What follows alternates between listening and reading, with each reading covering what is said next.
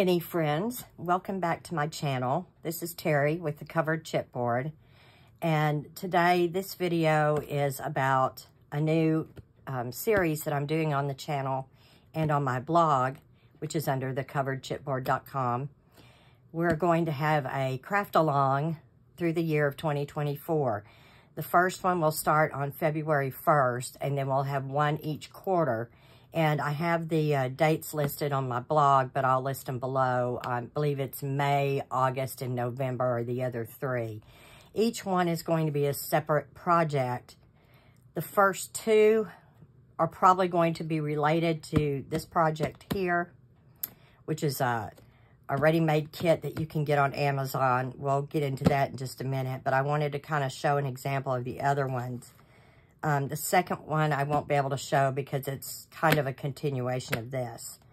But the point of this is to be able to take a kit and we're going to bash it, modify it, add to it, do some different techniques on it, and just to show you what you could do with a ready-made kit if you want to go beyond what the kit offers. The other two are kits from Petite Properties. This is a Grandma's Retreat, and it's a 1/48 size scale. This other one is Butterick House, and it's a Petite Properties, and it is a 176, but it's what they call a low relief, and I'll show you an example. This 148, if you can kind of get an idea, I think, from, if I could get it around here, well, that's like one side of the building, so you can see it's pretty small. It still is 148, but to me it runs smaller than normal 148s, and it may be just because it's a little cottagey type house. And we're going to do a lot of different techniques with this one. So that's one. And then the other one, this Butterick House, it's what they call a low relief, which this is an example. So this is a 176 size, but it's low relief, so it's not deep. So this one will be, I don't know if you can tell from here on the side, but it's shallow, just like that. You don't do the insides. We only are going to decorate the outside, and it does, all of their house kits offer holes so that you can put lights inside if you want. So that's an example of that. This is another 176 size, but it is not low relief, I don't believe. It might be. Let's see if no, I don't believe it is. So this is part of a set called Cobblestone Snicket. And it's like 7 different buildings, and they all butt up next to each other, and it makes a street scene. But I wanted to just give you an idea of what you can do with these. And a lot of people will see these and go, oh, there's impossible. I can't work that small of a scale. But you can. It's really easy. It's not hard, especially since you're only doing the outside and not the inside. So that gives you 2 examples. So now we'll get into this. Like I said, this was a kit that I bought. It's called the Magic Shop Kit. It's on Amazon, and I'll have a link to it down below in the description. And we're going to kind of today just open the kit up and look at it and see what all we have to work with. And it looks like, to me, the top here is open, which I'm not that crazy about, but not having gotten into the kit, I don't know if there's a reason why they left it open, but we're actually going to add to it and bring it up higher with another building on top, which is going to be the shopkeeper's house. And that will be the second quarter project. So let's open this and see what we've got here. I just kind of briefly opened it and looked, but I didn't really go through anything in the kit. I'll set that aside. And these are our instructions. From what I did look at this before, the instructions are pretty extensive. So they give you a lot of different ways of telling you how to put things together. And we'll get into that more as we build it. But it looks like a fairly easy kit. Nothing really super difficult or hard. I think it'd be a good kit for somebody who wants to get into miniatures, but you've never done miniatures before. So, well, there's part. And some little trash pieces. So, this is what it looks like on the inside. It's really, really a cute kit, I believe. This would be a lot of the wiring. It does come with lights, and it looks like they are battery operated. Another thing I'm not that crazy about, there's pros and cons with battery operated kits for lighting. It makes them where you can move them around a lot easier. So there's, you know, that's a benefit. However, you're stuck with replacing batteries all the time, which drives me up the wall. So I'm not sure if we'll go ahead and use this, or if we might go to a different lighting type that I normally use on all my mini houses. There's just some little bits and bobs in here, and hinges and little tiny screws. Those will be fun. It looks like they even give you a paintbrush. I believe the kit has everything you possibly could need in it. This is the big, there's some glue that came with it. I don't know if we'll use this glue or not. I have some E6000 glue, and I also have some of my Eileen's quick dry glue. This looks like part of the base, probably. This is a plastic, so this is probably going to be for the windows. I'm surprised that that hasn't been cut already. That's kind of interesting, but it's thin enough. I don't think we're going to have any problem cutting it with like a craft knife. A lot of times when you need to cut things like this, I have a knife that's on my supply list. This is an Alpha, like a box cutter. And it comes with a lot of different blades, and then you can buy refills for the blades. And to use it, you just unscrew this little thing and push it forward and screw it down tight. These little puppies are super sharp. You can cut your finger off with these. So you have to be kind of careful when you're using them. But they're really good for cutting things like the plastic and stuff. So, like I said, I haven't looked through the instructions, but I'm assuming this is for glass. And you may not have to cut it. It may be already pre-cut to a size needed. And then here we've got some papers. I was looking at something earlier. We're going to open this and see. I'm hoping these are stickers and not paper that has to be cut out.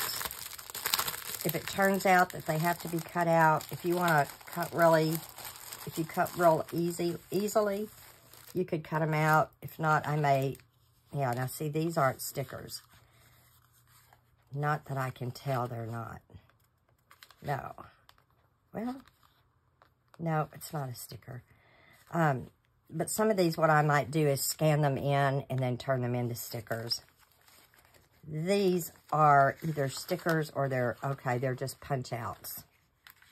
It's a nice quality paper though, so I can keep that from falling apart. And then let's see, we've got some books. The books are stickers, so it looks like part of them are stickers, part are cutouts. Yeah, cutouts or punch outs, and looks like maybe some more punch outs. So these look like stickers. Yeah, stickers. More punch outs for the walls. The brick's really nice. The images are really nice on this. It's like flooring, some more bookcase things. There's a lot of the things in here for, and there's the last sheet. So it's got some really good, nice images. There's a lot of things where I've noticed with these kits where it will be like just a piece of wood or chipboard, and then you just place a sticker on top. They're not really three-dimensional. So some things like that, we may wind up doing them a little differently. We'll just have to see. what they look like. You know, if it's something that's down inside, it's probably, you probably won't notice that it's not three-dimensional, and it'll probably look fine. Let me move these out of the way. And we will glue little bits and pieces. I don't want to really open this yet because I don't want to lose anything till we get into it. But let's take a look at this and see. I'm not real crazy about the green color. I may wind up changing that. It's a fairly good quality of wood. So I think this would paint very easily. You might take we might wind up using a little bit of, looks like it has a sheen to it. So you might have to take some fine grit and kind of give it a little bit of a tooth. And that's some other pieces. Same thing here. Just all of your wood parts. Some more. Some of this is furniture pieces as well. And some more of this. I thought it was really interesting the way that they've done these, the windows on the outside, like the showcase windows. Because I was wondering how they got them curved, and now after looking at the instructions earlier, I see, and it looks really nice. So that's all that is. So there's not a ton as far as the main construction. I think most of the work is going to be in building the pieces that go inside and all the little fiddly parts. But that gives you an idea of what we're looking at. And again, I said we're going to change this around a bit and just kind of add to it. Make it look a little bit less like the kit or a kit, and make it look a little bit more handmade. Yeah, so it looks like there's about four or five furniture pieces that go inside. So, and I did notice in watching other videos on this kit, and there are several out there, that they leave the wires for the lighting showing a lot of times, which I don't like. So we're going to find a different way to run the lighting so that you don't see the cords. But so that's it. I'm not sure what that is, unless that's part of something extra in the back there. Oh, looks like maybe that'd be a nice something to do and write and date when you made it, and maybe attach it to the bottom. The base here is paper, so we're going to switch that up, and we're going to actually do a technique to make this look like cobblestones on the bottom. Just some different things like that. So I think it ought to be really fun. And then with this, when I do this, I'm going to have videos of everything I do. I'm going to record as I'm building it. And then I'm going to also have a step-by-step with photos post on my blog. So we'll be able to refer back to that, and it will be a situation where you can just work on this at your own speed, your own time. So that's about it. That kind of gives you an idea of what we're looking at for the Craft Along series. I will put a link in the description box below, but if you're interested in doing this project with me and following along, we may even do like a Facebook Live at some point with it, maybe halfway through.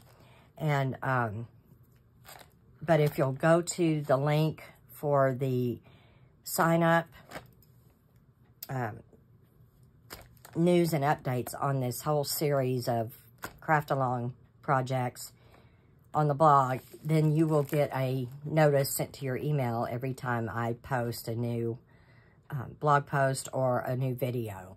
So you might want to do that. And again, I'll put a notice or a link down in the description box for you. So that's it, guys. I'm looking really forward to getting started on this. I will probably start on it either, if not this weekend, next week. I have some orders I have to do and get out. And I'm still finishing up getting the blog updated. The theme I had been using for years has finally gotten too old, and they're not updating or changing it up anymore. So I've had to change my theme, which changed a lot of different things. So I'm just about finished with that. I hope to finish that either today or tomorrow. And then Sunday or Monday, get my orders done and shipped out of here, and then I'll start on this. So I'm guessing sometime next week. And in the meantime, you could go ahead and order your kit if you want to do it with us and get that sent to you. As far as the Petite Properties kits, if you want to do those, I would get those ordered as soon as possible. The site is petiteproperties.com. I've listed this. There is a post on my blog listing these two kits, so you'll know which ones to get. They're out of the UK. They do ship fairly quick. I think I got these in from the time I ordered them. Well, I ordered them, and then I think I had them within 2 to 3 weeks. So, you know, maybe sooner. So it just depends, but they do sell out fairly quick. If you... I am going to give them a heads up of what I'm doing. So, you know, hopefully they'll maybe have some extras of these put up in the shop.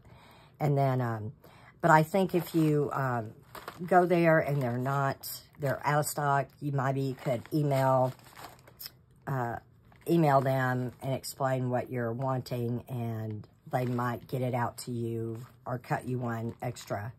It just depends. I don't know how their operation works from day to day, but they're really good people, and they work real well with crafters, so. But I would go ahead and get them ordered pretty quick. And they're fairly inexpensive kits, too. This is in Lira. I don't remember what the cost was US, but it's not bad at all. So, that'll be it for this video, and I will see you next time once I get started working on the Magic House, or Magic Shop, rather. Until then, have a good day, stay crafty, and we'll see you next time. Bye.